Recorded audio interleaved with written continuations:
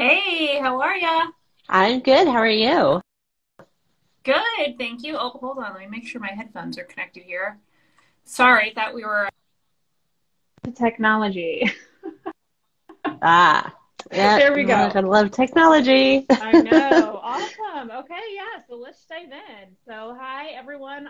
Joining us today. I'm Mariana Padilla, the founder and CEO of Red Lab Marketing, and thank you all so much for being here for my IG Live series, Entrepreneurship B.S. Busting, where we get real and gritty about business ownership. And I'm so excited to be here today with Bev Feldman. Bev.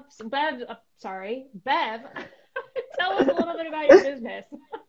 Hi, Mariana. Yeah, so I have a business called Your Personal Tech Fairy, and I help other small business owners and solopreneurs with the tech side of their email marketing. So helping them to kind of free up their time to grow their business without worrying about the tech part of their email marketing.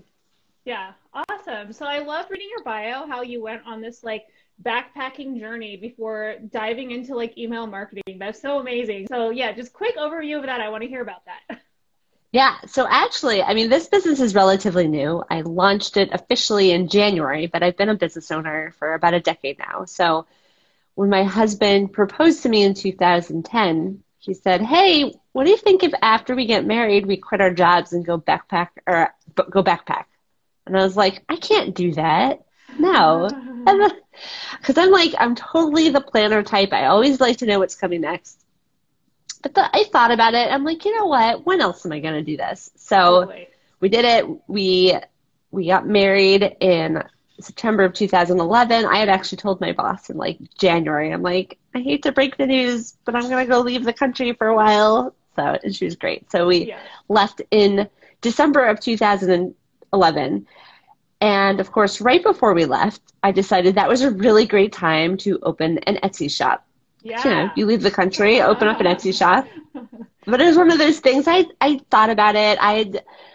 As a kid, loved jewelry making, and I reconnected with this creative side as an adult. And like a lot of crafters, I started accumulating a lot of supplies. And I'm like, what am I going to do with all this? And then I stumbled upon Etsy, and I'm like, there's a place where you can sell handmade things online. This is amazing.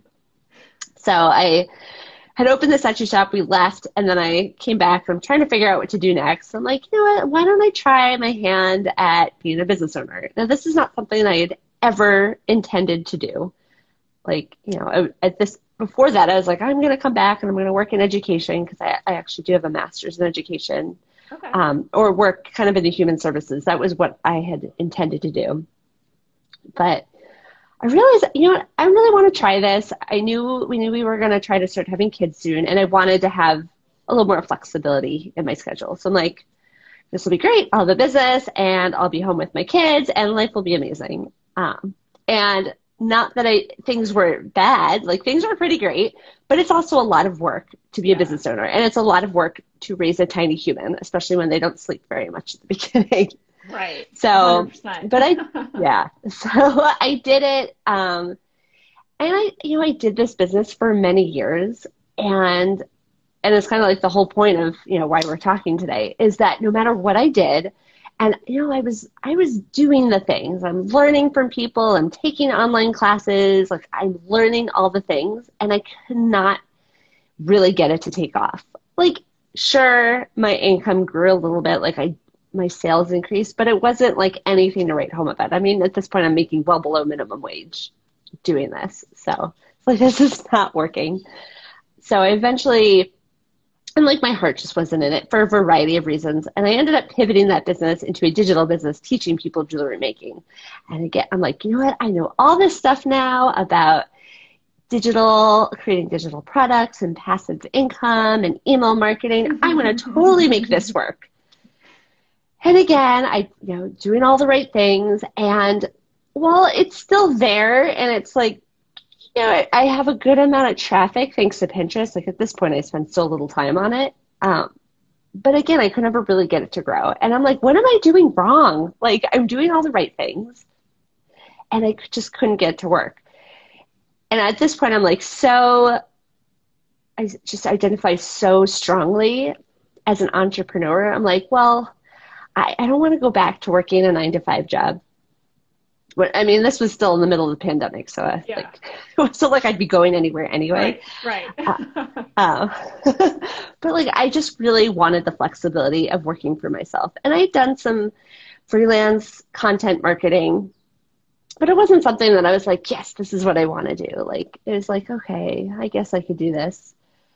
And then my husband's business partner had hired me to do some work. And part of what he hired me to do was taking a live challenge that he had did and he had recorded it. And he's like, I want to turn this into, like an evergreen funnel. And I was like, okay, well, I know enough about email marketing and setting up automations. I could totally do it. And as I'm working on it, I'm like, oh, this is what I should be doing. I could totally help other business owners with their email marketing, specifically the tech part of it. Because like I said, like I can do the writing, but it's not something like there's people out there who are much better writers than I am. And it's not something that I get a ton of joy from. It's not really my zone of genius, but like I love the tech part. I'm really into ConvertKit. I love going into it and playing around and getting all the things to fit together and work. And I was like, this is what I'm going to do. So many years to get to this point.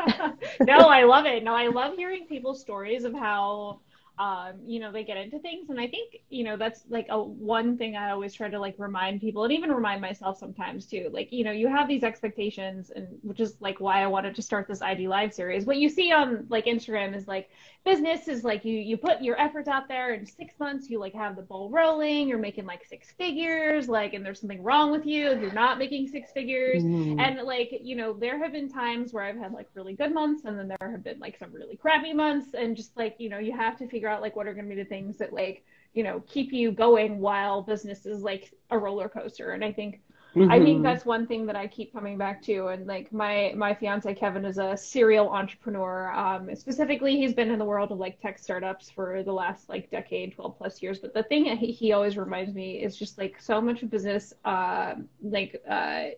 business success revolves around like expectation management, right? And like where your expectations are. And so I think that was like a big reason for wanting to start the show is because like I don't think anybody knows what the expectations of business are, like, or what the reality actually is, and so then you get into this place of just being like judging yourself against like what you see on Instagram, which as I'm learning more and more of, I'm not sure how much of it is actually true or real. I'm 100% there with you on that.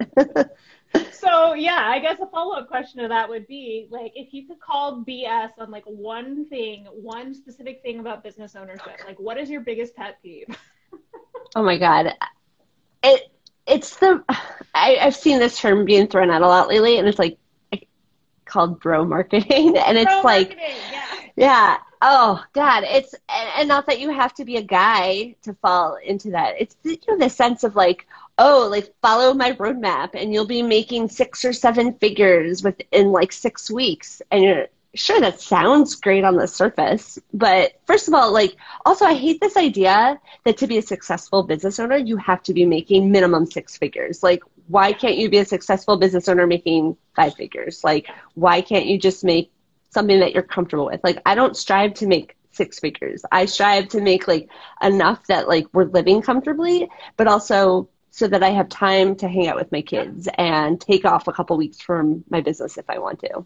Right. Yeah, no, absolutely. And I think I also take umbrage around that. And I think that like, I call it the race to infinite growth, is what I call it. And I just like, where has that really gotten us is the other thing too, other than like miserable, depressed, like, and I think it's part of like a larger cycle of just like, what are we all working for? And this, I don't know.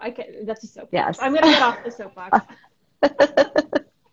But I'd love to know, if you had, I don't know if you can boil it down to number one, but like, maybe 1 to 2, like top lessons you've learned in business. Yeah. Well, I think it very much plays into this idea that even if you see someone is successful on the surface, not to say that they're not, but you don't know what brought them there. There could have been many steps along the way of not failure, but like of things that just didn't work out. Like this business that I'm in now, it has been much more successful than I ever was with my previous business. But I also have like now a decade under my belt and a much better understanding of how to start and run a business. So it took, like 10 years of learning to get me where the point I am, get me to the point where I'm at right now. And I think a lot of businesses, like, they're that way as well, but you don't see their whole journey necessarily, because like this, if our marketing is all beautiful Instagram photos, then we're not sharing the full picture of all the stepping stones along the way, and then how we messed up, and how maybe we had a couple businesses that never took off. Yeah. Totally. Yeah. And I think that's one of the things that I tell clients all the time, like working with them. And so I do social media strategy. And one thing I always like remind them is just like, how can you tell the story of the perfectly imperfect people behind the brand? Because people want to see that. Like I feel like anytime I post like lessons learned, or like they post something, like we really screwed this one up, or just like things like that. Like people want to know they're not alone in just like the humanness of, the human error. Right. And so I think that's so like important to consider, and just like how can you be more authentic? Because I think, when people are able to like connect with those stories and whatever, you're going to get way more buy-in to your brand. So I think it's just important not only to be just like talking about the truth, so then you don't have people just like burning out like in mass from business ownership because they have these unrealistic expectations, but just like, considering that, I think that when you are honest about where you are, and just like the struggles and the challenges that it took to be there, I think that it's good for business also. So I agree. Yeah. Awesome. So I'd love to know, so speaking about failures, because I love talking about failures, because I feel like, failures get such a bad rap, because failure is just really part of the process, right? Like he doesn't even like deserve like such a name anyway. But tell me about a time you failed, and maybe something you learned from it. Oh, how do I pick just one? All right. One, whatever you want to talk about. Yeah, I guess, so the one that really comes to mind, so having a product-based business, you hear a lot about passive income in general as a business owner. When you are the person that physically creates the thing you're selling, it's nearly impossible to have a passive income. So but I was very into let me figure out how I can do this. So with my jewelry business, I was very all over the place. I got very into blogging. I was blogging 3 times a week, but not stuff necessarily related to my business. But one of the things I remember learning was creating a digital product that can sell while you sleep. I'm like, that sounds amazing. Mm-hmm. So for myself, I felt, because I'd started this business before I became a mom, and then I had my baby, who's no longer a baby, she's 7.5 now. But at the time, realizing how important having this creative time to myself was to my well-being. So I was trying to figure out, what's my digital product going to be? I'm like, I'm going to create a workbook, like a digital book for moms called The Busy Mom's Guide to Creativity. And I actually can see it where I'm sitting right now. So I spent a lot of time on it, and I was like, all right, I'm going to someone I knew was selling some kind of digital product, totally different realm, but she was selling it on this website. So I'm going to do that too. So I have this vision of, I'm going to create this digital product, and it's going to sell, and I'm going to have this other revenue stream. And it just totally flopped. I think I sold couple copies, one of which was my mom who purchased it. And it was I don't get it. I did all the things right. And then I ended up working with someone who had suggested a year later. She's like, well, why don't, people are on Amazon, so why don't you sell it on Amazon? So I'm like, okay. So I hired someone to design a professional cover instead of my photograph that I had I don't even know if Canva was a thing back then. But I put an overlay on it. It might have been PicMonkey, and it was fine, but to hire a professional to actually create it. And so I did this whole big launch on Amazon, and I was like, all right, it's, I'm reading to get, because of the algorithm, you want to have it free for the first couple of days so lots of people buy it. So I went to go put it live or publish it, and I didn't realize to do it free, you actually have to do it a couple days in advance because it takes a few days. So it's like launch day and no one can actually get my book free. And I'm like, oh my God. So it's like all these little missteps along the way. It wasn't anything catastrophic, but again, it never really took off. And so it's just like, like here's this, put all this hopes and dreams into this like passive revenue stream. And I eventually made enough back to at least pay back what I spent for the professionally done cover. And then like every so often I'll still get a thing. But it was just like, I mean, my biggest takeaway from that is, it's, on the one hand, it sucked to like spend all this time and effort, but it was also like, okay, well, that didn't work. It's time to move on. Or at least, you can kind of go two ways. Like, just accept the fact that, I tried something, it didn't work. Okay, whatever. Do the next thing. Or like, try to change it up and work at it till you can make it work. And I've heard it go both ways for people. And I think if I was really into it, I would have gone the way, like, I'm going to like keep working on it till it's successful in terms of sales, but it just wasn't really where it made the most sense for me anyway. So I look at everything that has not gone right or the way I wanted to with my business as like learning. And I would not have this business if I hadn't had all those kind of missteps along the way. Like if I hadn't, quote unquote, wasted my time taking courses on email marketing, then I wouldn't be able to have the business that I have right now. Totally. Yeah, no, totally. I hear all that. And I love that. Just like it's one of those things like you don't know until you know. Right. And I think, I think there is some aspect of just like, like figuring out along the way, like what are the things that you actually need to be spending money on? And I think that's a huge challenge for like new business owners. Like, I mean, I invested like in so many digital tools and I should have just like waited and like, seen if I actually needed it. And then, I didn't because I wanted it to be great and to be perfect. And it was my new first business and that I had to have all the things. And then, ended up flushing a bunch of money down the toilet. But, again, you don't know until you know. I know. Well, the other thing too, I just love, you never know, I guess one feedback on that is like, you never know when the book, your book is an asset, right? Like it's a lesson learned and you never know when in the future it's going to be like an asset again. The time just might not be now. It's true. Well, like there was the one day like 2 years ago, I looked at my Amazon account and I'm like, someone bought 20 copies of my, like the digital version of my book. No, it was the physical version. I'm like, oh my God, did someone at a bookstore buy my book? Like it was just like, I had, to this day, I have no idea who bought it, but like sometimes there's those little surprises. And it's something at this point, I put no effort into advertising. Yeah. So it's like always a pleasant surprise. I'm like, oh, okay. Made like $10 today. I know, right? That's so funny. So, I would love to know, you've been in business like 10 years now, and you might have kind of already talked about like lessons learned, but I would love to know if you could like travel back in time and tell like, newbie entrepreneur self, like what would you tell them? What would you tell yourself? Oh my God. I would tell myself, don't go into like a product-based business. Someone else said something similar. So, okay, there's a theme here.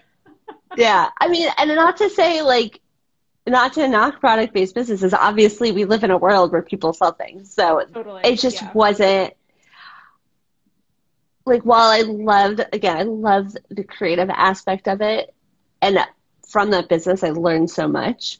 It's just hard. It's really difficult to scale the type of business I had. And it's really hard, I think, to make a good living off of it. Yes, there are people who make a living off of a handmade business, but at least in where I live in the Boston area, a lot of the makers that I've met over the years have had to do something else because it's just really hard. And the thing is, we live in an Amazon world, so people expect really low prices. Yeah. And you can't compete with that as a maker. It's just impossible. You can't even like cover the cost of your supplies. I mean, silver is like the cheapest metal right now, and it's still really expensive. Yeah. Yeah. Well, I'm a big fan of Etsy. When it's something special, I'm all about Etsy. I don't even touch Amazon. So, so we need more people like that, I guess. Yeah. I mean, and they do exist. But the people who want the Amazon prices, I mean, they're not your market anyway, but even still, like, I think people look at handmade stuff as like something special as an investment and not something that they're going to buy on a whim necessarily. Yeah, yeah, totally. So that would be good business advice. So I would love to know the worst business advice you've ever gotten. Oh, that is really good. I feel like I've really lucked out that I haven't personally received any bad business advice. I certainly see floating out there things. People suggesting things are like, I don't know about that. Yeah. Well, this isn't advice that I've received, but definitely I think people think it's okay to just like add people to your email list that have not given you your permission to. So I'm sure I know I've heard of people being told to just do that. And I'm like, don't do that. Yeah. Yeah. I think something similar, not that anyone's ever told me to do this, but I think if anyone ever tells you to buy your followers too, that's terrible advice. Oh, that's very terrible advice. It's it's like, what's the point? Sure. If it's a vanity metric, then sure, buy all the followers you want, but it's only going to hurt your business. Right. Well, yeah, exactly. And so then I'll get people coming through, I'll get like DMs from people and it's like, I can get you like 5 to 10 clients and like you have 6,000 followers and you've posted twice. Like, I don't believe anything that you are going to like, no, sorry. Like you are not a reliable source of anything. Yeah. But yeah, not that, yeah, it's just interesting to see that. I would love to know, just as a female women business owner, have you encountered any challenges that you think, were made harder by being like a female business owner?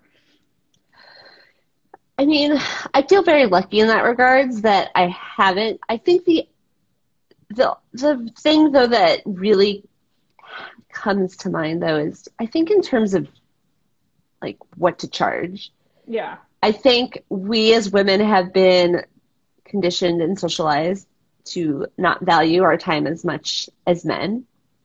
And I think it's very hard. I think it's more, I guess, again, it's not like necessarily anyone like making it hard for me as a woman, but just like that societal pressure of like, oh, like, should I pay that? Can I really charge that much? Like there's a lot of mindset stuff that like, I think we've internalized as women. Totally. Yeah, no, I totally agree with that. I actually just had raised my rates nice. 2 weeks ago after like my fiance was like, you need to raise your rates. It was like 3 months. He's like, you need to raise your rates. Like stop complaining about not making enough money. Just like raise your rates. You haven't raised your rates like the entire time you've been in business. And yeah, I felt like I was gonna vom. Like it didn't. It was like but I mean, and it's just so interesting because like. I work with coaches and mostly coaches and like course creators, but that was like a topic for one of them this week too. And like her mindset was like, look, if you don't often like bat your eyes, you don't think twice if like your lawyers or your accountants say they're raising their rates, right? Like it's just like you expect that like if you've been working with them for long enough, at some point in time, like they're going to raise the rates. Like but why would you like it's the same thing, right, with you, right? And just like if you're not raising your rates on your own terms, right, you're essentially letting external forces or like other people decide when you are going to be raising your rates. And then it's just so much harder to have like that balance, right? Which is what we all want when we start our own business. We want that balance. It's so much harder to do that if you're not charging, you're not willing to charge your rates, right? Because you're going to be working all the time. So anyway. Yes. It's super hard. Any tips on that? I just had to woman up and be like, yep, got to do this. Put on the old big girl panties. Yeah. And it's funny, like in the few months that I've had my business, I've actually raised it a couple times. And I feel like every time I raise it, and I haven't yet raised it with like older clients, but every time I introduce it to like a new client, they're like, okay. Yeah. Like they don't even bat an eye. And I'm like, wow. I can actually charge that much. Doesn't it feel good though when you're finally charging? You're just like, yes. Yeah, and I'm like, oh man, all those years I worked in the human services, and it's just so weird to be. It's just like a whole different ballgame when it comes to salary. Totally. And it's like I look back at I remember like my first full-time job after grad school, or my first job after grad school. I'd worked full-time before that. And I was like, oh my God, I'm rolling in the dough. And it was like 20 something odd dollars an hour. Totally.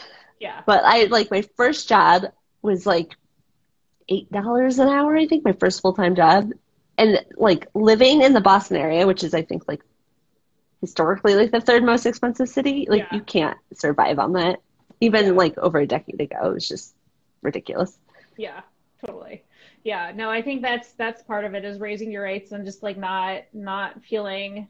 And I think part of it is like the people pleasing too. Like, how is this person gonna feel, right? If I like Hmm. do this thing again, but you have to like consider your own first need, your needs first. But yeah, I totally hear you about like the challenges of that, especially for women. So Yeah. yeah, But I make it very clear because that's another big thing that actually annoys me is when people don't put their prices on their website. I'm like, what are you trying to hide? Like, why? Like, I want someone to come on a call with me and not be surprised when I tell them what I charge. I want them to yeah, like be able to see it there and then decide for themselves, okay, I'm comfortable with that. Or if not, that's fine too. right, right. Like, And I but I don't yeah. want, Yeah, I was just yeah, gonna so I say, don't I want think someone to it come like on and be like, what? yeah, it's good because then you know like you're not getting like people through the door who can't afford to pay you, right? And so then you're like I just recently, I think in the last like 6 months, put my rates up on my website, and yeah, no, it's been good. It was a little scary at first, but I think it's yeah, it definitely weeded people out. But anyway. Awesome. Well, I did you have any other questions you wanted to wrap up with or any other thoughts? Oh, I don't know.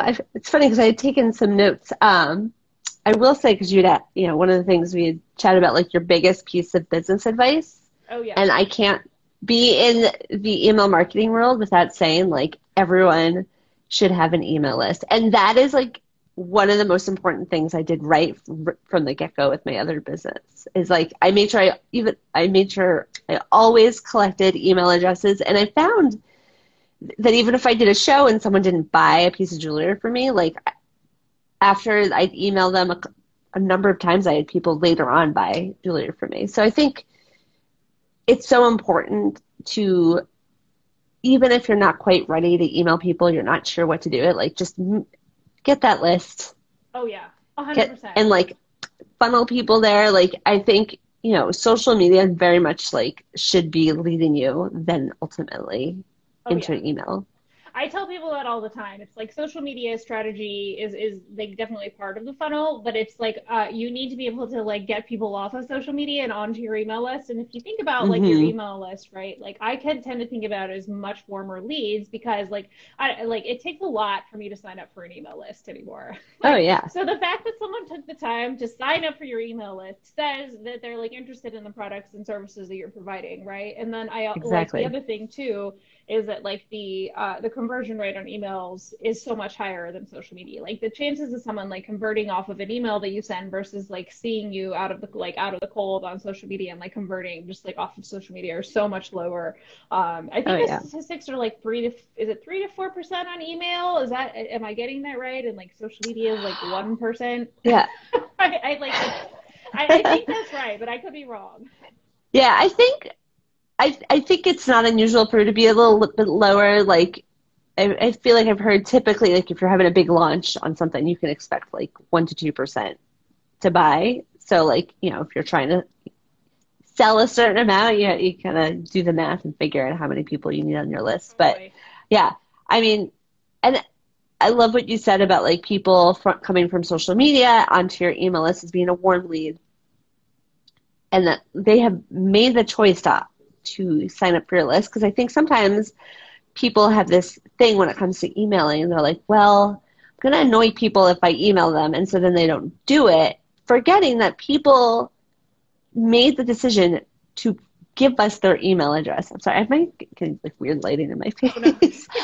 um, and that if they do unsubscribe, that's fine too. Like it's Right. not a bad thing to have people unsubscribe from your list because they're people that probably weren't going to buy from you anyway, and that's fine. It also costs money to have your list, so you don't want to pay for people who just aren't ever going to buy from you. Sure, like social media, you're not going to be caught. Doesn't matter if you have like 10 followers or a million followers, it's all the same. But like with your email list, it's good to have people who decide to unsubscribe. Totally. Yeah. No, I'm tracking you 100% on the email list. Even though I focus like on social media strategy, like it needs to build or something. So yeah, 100%. Like all about the email list. Email list is gold. Cool. Awesome. Well, it was so nice chatting with you today. Likewise. Yeah. So everyone, if you are in need of, email automations, please check out Bev, your personal tech fairy. She is so lovely, and I had such a great time chatting with you today. Thanks so much for having me. Enjoy your day. Thank you. All right. Bye. Bye.